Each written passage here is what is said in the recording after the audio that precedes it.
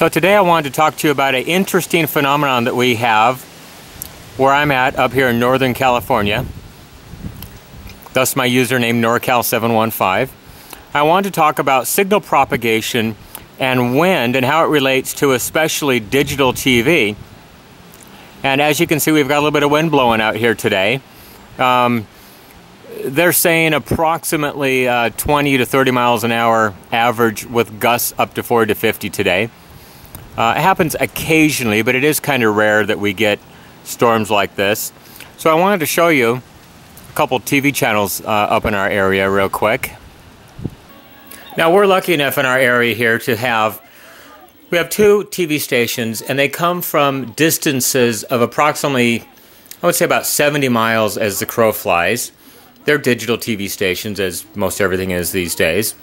And the problem that I see right now, the thing about these two stations is they broadcast simulcast, which means they have a VHF signal and a UHF signal.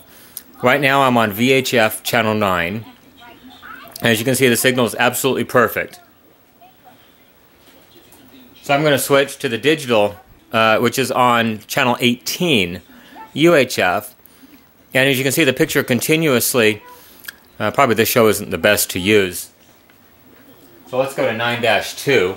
And now we're back on channel 9 digital, broadcast on VHF channel 9. And as you can see, the signal is absolutely perfect. Now I'll go to 9-2, which is on 18-2. And as you can see, the signal keeps breaking up. Breaks up into squares. Little packets of data are being lost consistently. This only happens when it's windy. And so let's go to another station that is on broadcast on channel 7 for VHF, as well as channel 34 for UHF. So this is actually 7-1. It's broadcasting on channel 7 VHF right now, digitally. And as you can see, the signal is absolutely perfect. There's no signal breakup whatsoever. Next, I'll switch it to the UHF version of the same channel. Now, this is a higher power station. This is an ABC affiliate. They have more power, but I just saw a little glitch real quick. And just a moment ago, there it went again. And it's breaking up. There it froze. Comes up with a sign, no signal. I'm just, I know that based on past experience that the wind affects UHF signal propagation, which is what we're looking at right now, channel 34. Let's try some of our other local channels here. Get through it all the way through the channel 9s. Okay, this is only on UHF, this channel, and it's closer to us. We have an actual line of sight to the transmitter. I can go out to the roof where our antenna is, and I can physically, with binoculars, see the transmitter tower, which is about 20 miles away as the crow flies. It's located on a mountaintop. It's about 3,500 feet above elevation to the base of this tower. And on windy days, this is what we get. We even get this on DirecTV, who, I don't know where their uplink is for DirecTV for this particular channel, but when the wind blows, the DirecTV signal breaks up just as bad. Let me see if I have anything else interesting to show you. So here's a quick shot of one of the analog channels we have in our area. You can see the signal break up as the wind blows. It just keeps going from clear to... it looks like it is actually moving the antenna, but the antenna is actually fixed up on the roof, and it's stable. It's not moving a bit. But this is just a sample of one of the low power, or I'm sorry, analog stations that we have in our area.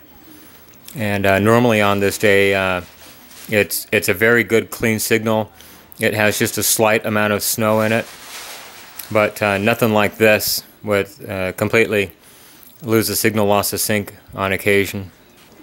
Oh, and this channel is on UHF as well. It's channel 17, analog channel 17.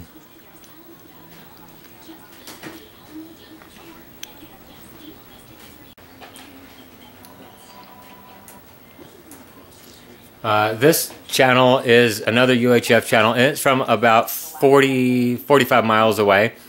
It's at a good location, and we seem to actually have a better signal with this one. And I don't know if they have a higher power transmitter or what their story is, but they actually seem to have a little bit better signal quality in our area. I know they advertise as 5 million watts effective radiated power, and that takes into account the antenna gain, which is like an astronomical, like 60 decibels of antenna gain. So the actual, I haven't done the math calculations for actual RF power up the feed line to the antenna, but they do advertise an ERP, effective radiated power, of 5 million watts, which is it's a pretty good signal. Anyhow, I just thought I would ask this question to my viewers, if anyone else has ever experienced signal breakup due to wind, how it relates to UHF.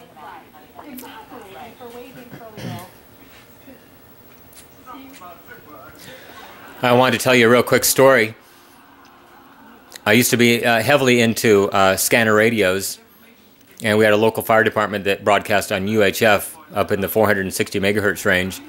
We had a terrible windstorm one night, and I had an outside antenna. I had a quarter wave Yagi, quarter wave ground plane antenna up on top of my 60-foot freestanding tower. And I was using 9913 coax to feed in just to my little scanner, just a little Radio Shack scanner back then. This is almost 30 years ago at this point. And terrible windstorm, and I could barely make out the fire department because of the amount of wind that was blowing. Very staticky. It almost sounded like they were off frequency in some way. And just thought I would see if anybody else has ever experienced this phenomenon about signal breakup, signal propagation as related to wind interference. Once again, thank you for watching. Thought I'd just make this real quick video. Have a great day. Remember, you can follow me on Twitter, NorCal715. And, of course, we can't keep this one out of the recycle bin because it's working today. But normally I would say thank you for all your views, all your support. Try to answer as many questions as I can. Let's try to keep these things out of the landfill and out of the recycle bin. Everybody have a great day.